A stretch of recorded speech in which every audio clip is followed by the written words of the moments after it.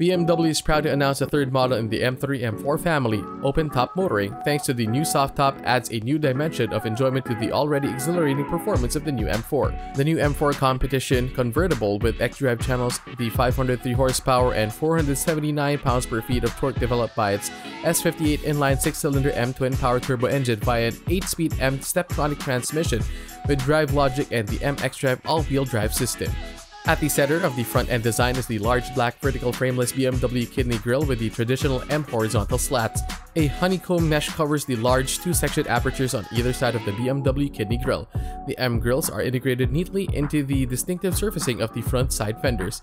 The M-specific exterior mirrors have been aerodynamically optimized and are painted in high-gloss black. The diffuser frames the exhaust system's two pairs of 100mm tailpipes. The lines on the front bumper and hood converge on the BMW kidney grille, as do the contours of the slim full LED headlights with U-shaped fiber optic light guides for the daytime driving lights.